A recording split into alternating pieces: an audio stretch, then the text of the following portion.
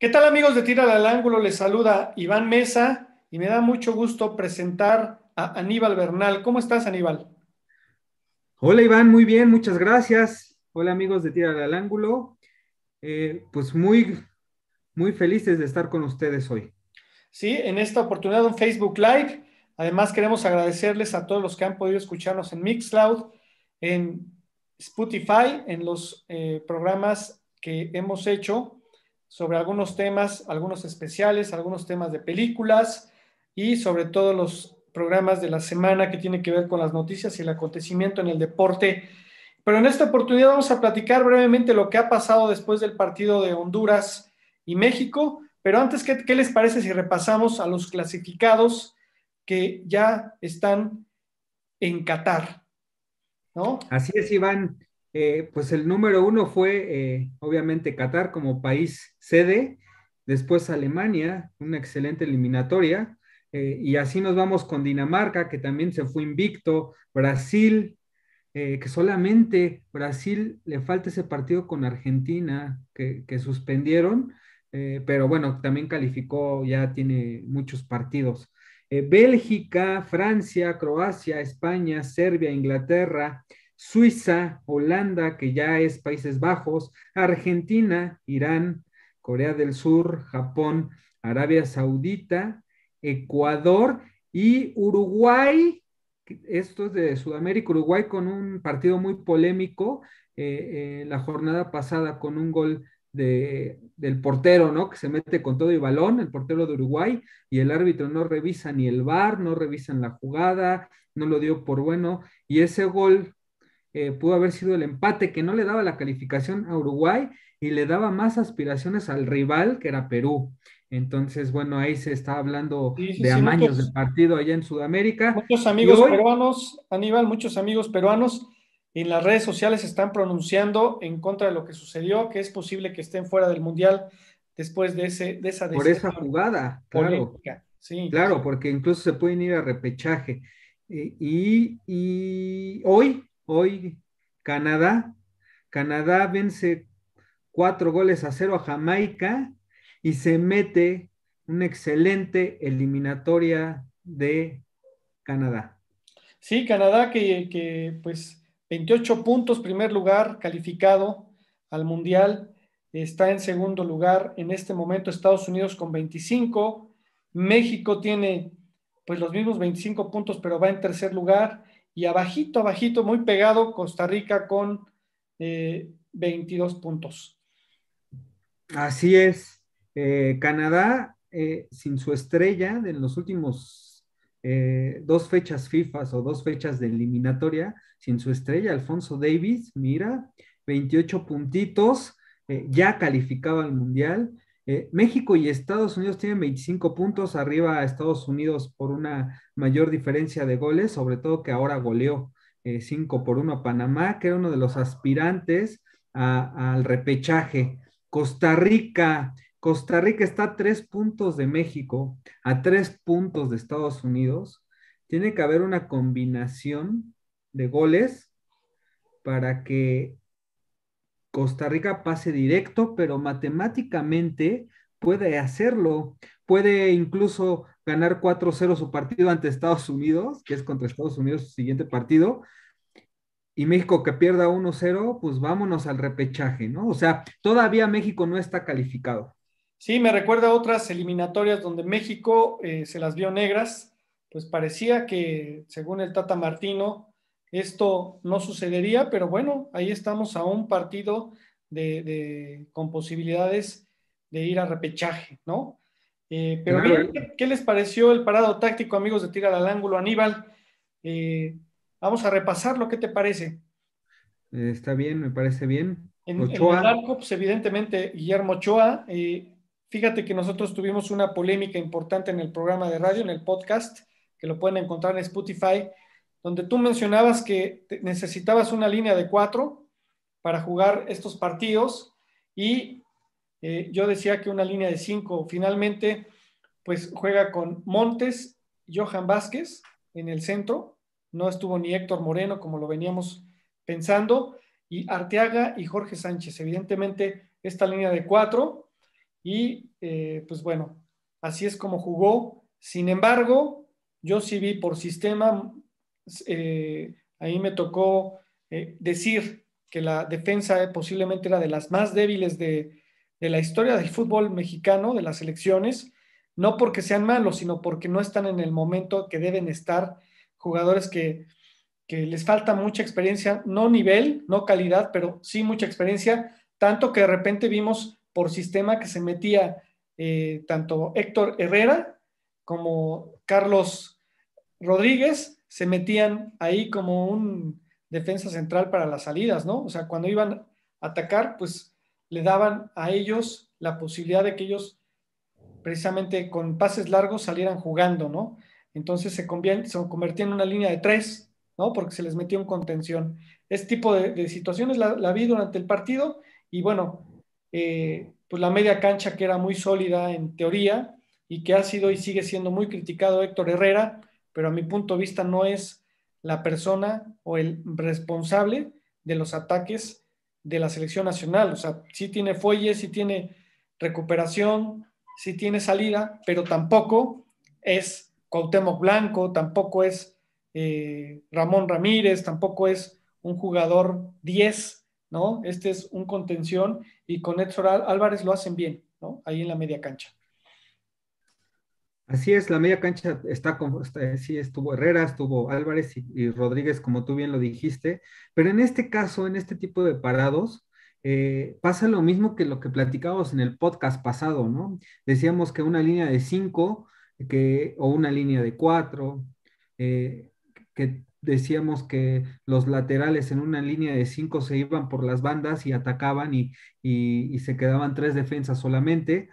Yo lo que creo es que hay líneas de cinco engañosas y normalmente es lo que pienso, ¿no? La línea de cinco es para defender más que para atacar. Te venden los espejitos diciéndote que los laterales van a ir a atacar por las bandas y lo podría hacer a lo mejor si atacan por la banda derecha, tu lateral derecho, pero el lateral izquierdo se queda y se quedan con cuatro defensas abajo. Lo mismo pasó con esta alineación, pero en la media cancha. Te dicen, tienes tres medios, Herrera, Álvarez y Rodríguez, pero no, la realidad es que eran cinco medios con el Chucky Lozano y con Corona, que no jugaron como delanteros. Entonces, solamente con Jiménez en la punta. ¿Qué es lo que quiero decir? Que son alineaciones engañosas, porque independientemente de que el Chucky Lozano juegue como delantero o esté acostumbrado a jugar como delantero en el Nápoles, aquí en la selección mexicana lo mandan, ¿qué? ¿Cómo podría decirse? Volante, delantero por izquierda, pero en realidad ellos avanzan desde más atrás de tres cuartos de cancha, lo que es Lozano y Corona. Son jugadores que tienen que llegar a línea de meta para mandar los centros que tiene que meter Jiménez, ¿no? Entonces, es una alineación donde aparentemente te ponen a tres delanteros cuando realmente no, son cinco medios. ¿Qué quiere decir Sí, esto? también lo que El sucede, Tata lo que yo pienso es que quiere mantener el balón y también, tiene miedo. también Honduras lo que hizo fue que es el peor Honduras en mucho tiempo, uno de los peores de toda su historia, en su cancha, con poca gente inclusive, no había No, gente. incluso te voy a decir lo de la gente, no fue nadie al estadio porque estuvieron vetados. Este partido se jugó a puerta cerrada porque en el partido anterior contra El Salvador, el 30 de enero, pues hubo trifulca en las Sí, sí, sí. tribunas y la FIFA lo sancionó con este partido. Me refiero con poca Sí, gente al sí. ataque, ¿no? O sea, Ok. ellos jugaron con un 4-5-1 y entonces precisamente por eso esos volantes o esos extremos se amontonaban mucho y se quedaron por fuera como volantes, como tú lo decías, pero es que también había mucha gente defendiendo en ese Honduras, que es uno de los peores de la historia y que pues les dificultó porque les cerró todos los caminos, pero se vio bien México en la circulación como siempre, tocando la pelota, tratando de buscar y hoy se vieron disparos tratando de romper esa barrera que nos hacía falta verlos y al final pues se rompió, ¿no? Se rompió, se abrió Y los tíos. al final sí tiraron de media distancia algo que en toda la eliminatoria no lo hicieron. Sí es verdad que muchos equipos se le vienen a encerrar a México o se le encierran a México, es real, es verdad, pero tú tienes que saber cómo abrir el ostión, ¿no? Sí, Y una de además, las maneras más sencillas y con el librito, o sea, sí, es algo que cualquier entrenador sabe, es que sí, si te juegan con 5 defensas, con 4 medios y con el camión atrás, sabes que una de las formas de abrir el ostión es tiros de media distancia, lo que no hicieron en muchos partidos de la eliminatoria. Hoy sí, sí, sí lo hicieron, sobre todo Edson Álvarez, y quiero destacar a Edson Álvarez, y lo decíamos en otros en el podcast, ¿no? Que Edson sí, Álvarez pintaba para ser ese capitán con carácter con la selección. Y no nada más es un capitán, no es nada más un jugador que juega bien, no nada más es un jugador que se atreve, no nada más es un jugador que en este sentido lee los partidos bien porque él empezó también a tirar de media distancia, no nada más es por el gol, también recuérdalo como jugador del América, en la final contra Tigres, cuando era un partido que prácticamente lo tenía ganado el América, mete un gol en tiempo extra, expulsan a un jugador de Tigres y el América ya jugaba en segundo tiempo extra con un gol de diferencia y con 11 y con un futbolista más. Esa final la perdieron gracias a la Volpe que no hizo el cambio de sacar a Sambuesa, que todos sabíamos que Sambuesa lo iban a expulsar porque al jugador de Tigres lo expulsaron por reclamar. Sambuesa estaba amonestado y era obvio que iban a expulsar a Sambuesa, que el árbitro iba a hacer lo mismo con el jugador del América y no lo sacó y América le alcanzaron a empatar en el último minuto y pierde esa final. Pero esa final la hubiesen ganado por un gol de Edson Álvarez. Pero ok, no se dio. Pero ¿qué crees? Partido contra Cruz Azul, la final contra Cruz Azul, no la del gol de Moisés Muñoz, la segunda final. Edson Álvarez metió 2 goles, el América ganó 2-0 la final que les dio el campeonato. Edson Álvarez, aparte de jugar bien, de tener carácter, de ser un líder, mete goles importantes y en muy partidos importantes. importantes, sí, sí, sí, además que lo está haciendo muy bien en el Ajax, está siendo líder y estábamos platicando en el podcast que los invitamos a buscarlo en Spotify, Tírale al Ángulo, también tenemos algunos episodios en Mixcloud y por supuesto en nuestro canal de YouTube pueden estar viendo algunos contenidos que estamos haciendo.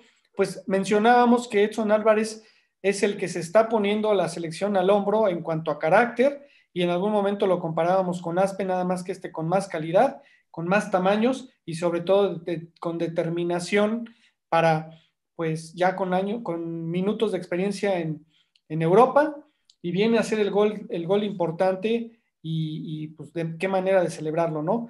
Habían ya cobrado muchos tiros de esquina, no habían centrado bien, algunos los hacía el Tecatito, de repente los hizo por ahí Carlos Rodríguez y llega Héctor Herrera a meter un buen centro, pero también recordemos que casi se tiene que agachar, ¿no? La defensa, pues, de los hondureños, y como lo decía, ¿no? Este equipo no mordió como originalmente muerde a los equipos mexicanos y de alguna manera se veía tímido, inclusive ya desangelados, y pues ya se saben que no tenían nada que luchar. Pensábamos que por la rivalidad que ellos tienen, por la hostilidad que siempre se vive en Honduras, iban a tratar de ponerle en pie a los mexicanos, pero en esta ocasión no pudieron. No, incluso yo creo que el hecho de que no hubiera público también en el estadio, eh, pues también Honduras ya estaba en el último lugar. O sea, creo que fue el partido de los más tranquilos de la historia en Honduras para México. Sí, además con este uniforme, ¿no? Hablando de las curiosidades de las canchas, uniforme blanco, que tiene una historia también, y pues bueno, pues ya era habitual el uniforme negro en el Mundial pasado, en las eliminatorias, y hoy salen de blanco, ¿no? Pensando pues, en que les vaya muy bien con este uniforme, ¿no? Así es, Claro. mira, y hay curiosidades con el uniforme blanco, por ejemplo, en el Mundial de 1978 en Argentina, perdieron contra Túnez, 3 goles a 1. Estoy hablando del 78, ya cuántos años ya pasaron, no sé, casi 40 años Sí, después. Hace 40 años pierden 3-1 contra Túnez, la primera vez que juegan con el uniforme blanco, pero ya hablando de un mundial de fútbol. Posteriormente, juegan en México 86, en el mundial del 86 contra Paraguay, y empatan a 1. Después, en el mismo mundial del 86, con uniforme blanco, le ganan 2-0 a Bulgaria en octavos de final. En Estados Unidos, 1994, con el mismo uniforme blanco, empatan a un gol contra Italia. En 1998, uniforme blanco, empatan 2-2 con Bélgica. Y no sé si recuerdas ese partido del 98, que Bélgica ganaba 2-0 y tenía un hombre de más en la cancha. Y lo Sí, claro. empataron a 2 con uniforme blanco. Después, pues otro partido que iban perdiendo 2-0 en el mismo Mundial de Francia 98 contra Holanda. Iban 2-0 perdiendo y empataron a 2 y también traían el uniforme blanco. Otro partido que jugaron con el uniforme blanco fue en el Mundial de Alemania en el 2006 contra Angola. Empataron a 0-0. O sea, realmente el uniforme blanco, después de Túnez, fue de suerte para México. Ya no perdió. Incluso puede ser que este partido con Angola en el 2006 no sea tan buen resultado No, porque no lo Angola fue. era su primer mundial en su historia y se empató a ceros, Sí, pero bueno, al final no perdió, ¿no? Seguía invicto después de 40 años. ese partido pues rompió muchísimas quinielas porque cualquiera decía que México le iba a ganar a Angola, ¿no? Claro, pero estaba Vemos ahí que- el golpe de entrenador. Sí, Es el sí, peor mundial de México en los mundiales. Y después Alemania, en mismo Alemania 2006, con el mismo La Volpe, ahí perdimos 2-1 contra Portugal con uniforme blanco. O sea, del 78 hasta el 2006 fue la primera derrota con el uniforme blanco y en ese partido Omar Bravo falló un penal. Incluso Portugal jugó con el equipo suplente porque ya estaba calificado para la siguiente fase. Y aún así nos gana 2-1. Y bueno, en Sudáfrica 2010 también juega con el uniforme ya no blanco, sino con el negro, fue el segundo, y empata en la inauguración de ese mundial de una camisa negra, no sé si la recuerdas, sí, cómo no. muy bonita, Sí, que hubo mucha y demanda y que cambió todo, sí, todo el mundo compró su cambió playera todo. negra. Sí, Así es. Y el último mundial que jugó, perdón, con, no el segundo uniforme, ya es con el uniforme rojo, ya no fue el blanco tampoco, fue contra Brasil, en el Mundial de Brasil, que empató a 0-0 en la ronda de grupos. sí, vamos a ver con qué uniforme sale también como curiosidad contra El Salvador, el siguiente partido en miércoles, ¿no? El miércoles enfrentan al Salvador y Héctor Herrera se ganó una tarjeta amarilla, lo cual hace que por acumulación de tarjetas no pueda enfrentar este encuentro y venía siendo titular y un hombre importante, ¿no? Ahí en la media cancha. Vamos a ver qué es lo que sucede, es la última fecha, este partido será a las 7:05 de la tarde noche En y el Estadio en Azteca. el Estadio Azteca. Vamos a ver, ya vivimos un lleno, ¿no? Se retomó el Estadio Azteca contra Estados Unidos y vamos a ver qué pasa contra El Salvador. Ahí se tiene que festejar el pase al Mundial o pues no sé qué capacidad tengan los salvadoreños para hacer un aztecaso. Yo creo que va a ser muy difícil, pero te decía que con la combinación de resultados, este, México puede irse al repechaje. O sea, hoy por hoy México asegura estar en el repechaje, pero, pero no está tan fácil, ¿no? Tan No, no, fácil. sí, no, no está fácil. O sea, puede pasar. Obviamente México de local podría ganar, no sería un rival difícil, puesto que también el equipo de El Salvador ya está eliminado, ¿no? Lo mismo que pasó con Honduras, ya jugó contra un Honduras eliminado y ahora El Salvador ya es un equipo que está eliminado, ya no pelea nada y va al Azteca. Entonces, por esas circunstancias puede ser. Y también la otra que Costa Rica, que es el rival que lo puede bajar al repechaje, va contra Estados Unidos, que tampoco es un flan, pero Costa Rica de local le puede ganar a Estados Unidos sin ningún problema y no sería ninguna sorpresa, tampoco. Entonces lo puede hacer Costa Rica, Y y además si El Salvador da la sorpresa, pues vámonos, Panamá ¿no? ya quedó eliminado tras ¿no? Tras la derrota ante Estados Unidos, que también pues ahí les propinaron una goliza, ¿no? Y, Sí, tres y, goles de bueno, Pulisic. Costa Rica se prepara también mentalmente para el repechaje, ¿no? O sea, son las cosas que estamos viviendo en CONCACAF. Y bueno, México parece pues lo de siempre, ¿no? Que pensamos que o dicen más bien los federativos que México también va a calificar caminando y no lo hace. También hay que recordar que el Tata Martino no estuvo en la banca por un problema de desprendimiento de retina, ¿no? No pudo viajar y estuvo su auxiliar y bueno, consiguió Yo no sé, un, una yo victoria quisiera esa importante. chamba, ¿eh? Hasta ni trabajar, ni voy a trabajar y me pagan. Bueno, yo creo que sí es delicado lo que le pasó, pero también es, Pues es gracias. es, es importante también señalar que su esquema táctico es muy simple, es como cuando ibas al llano y ponían los registros, ¿no? En el piso, en la cancha de tierra, y decías tú vas de lateral derecho, de central, y así en un equipo llanero solo hacía caso a esa indicación que se veía y se dibujaba el parado en los registros en la cancha llanera, y así juegan estos, ¿no? Siempre Tecate de este lado, siempre el Chucky del otro, siempre tu central, siempre tus stoppers luchando y peleando y sacando las papas del fuego, y tus laterales lo mismo, no hay variantes, no hay Oye, absolutamente nada de calidad en la parte de edición técnica. O sea, cualquier llega y le dice, aquí está el parado táctico, ¿quién está el mejor? Tú compites con fulano, tú con sutano, oye, pero entonces ¿qué ¿por qué no crees? está el puesto? ¿Y qué crees? ¿Qué? Que en esa alineación de llaneros, ¡ay! No tengo la lateral por izquierda. Y por ahí alza la mano un Arteaga y dice, ah, pues tú vas, tú juegas de esa posición, sí, tú vas, ¿no? Sí. O sea, se No, nota, pero tráeme tu, tu acta de nacimiento para ver si sí eres mexicano, pero tú vas, ¿no? ajá, Ese sí, tipo de así. decisiones a 2 días del Mundial, O haz de cuenta que, mira, aquí está el registro, pues no tiene registro Arteaga, pero se parece a este, pues ponlo de lateral por izquierda, así. Sí, eso es lo que pasa con la selección del Tata Martino. Por supuesto que es delicada su salud, ¿no?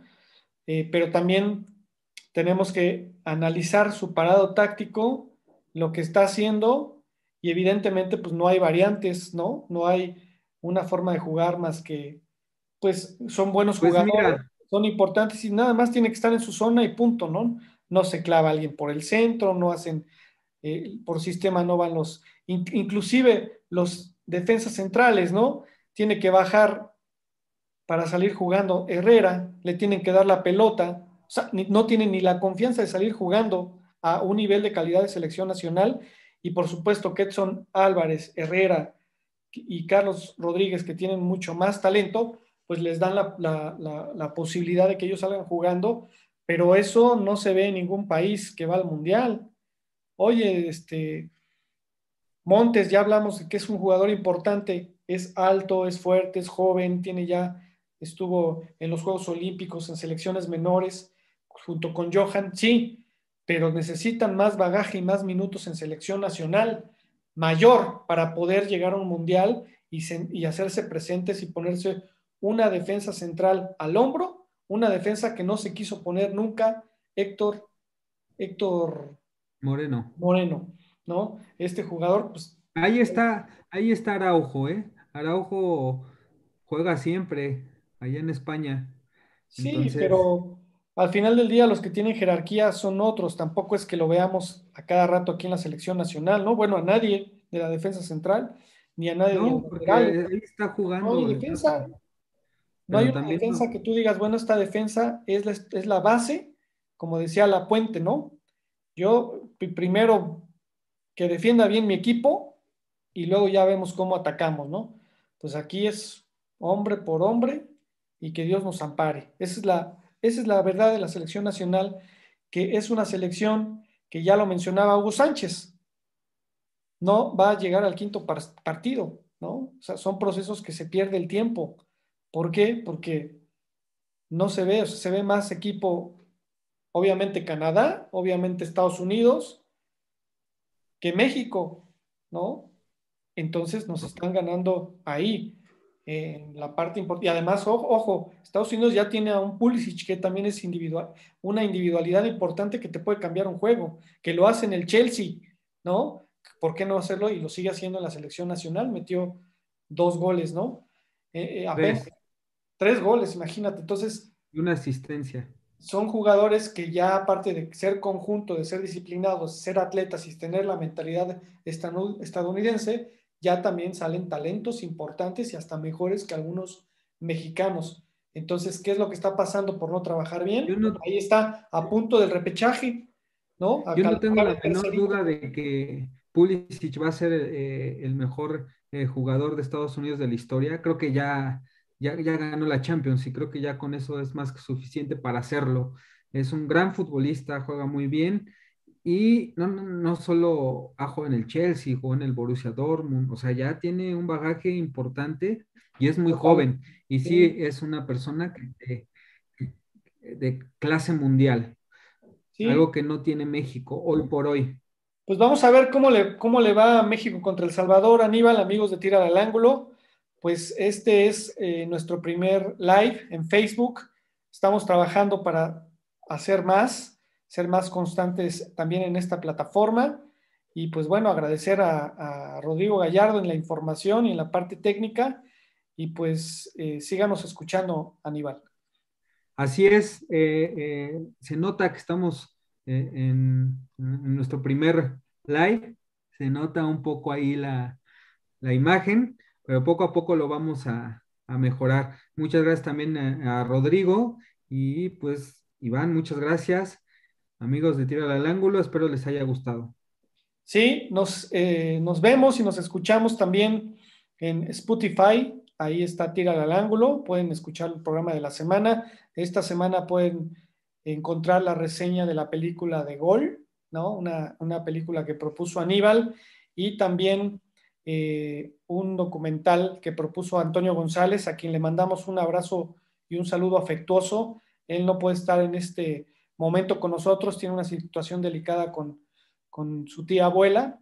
Espero que todo vaya bien, pero ya lo conocen a Antonio González, especialista en luchas en automovilismo y por supuesto en investigación iconográfica y videográfica de lo que es el fútbol nacional e internacional. Pronto también presentaremos algunos otros proyectos. La gente nos pide que regrese el ProGol, va a regresar el ProGol. Estaremos pronto haciéndolo para Facebook y también para YouTube y algunos otros programas sorpresas con miembros nuevos que se están sumando a este esfuerzo de Tírale al Ángulo rumbo a Qatar 2022. Les mandamos un saludo y un abrazo afectuoso a todos los amigos de Tírale al Ángulo.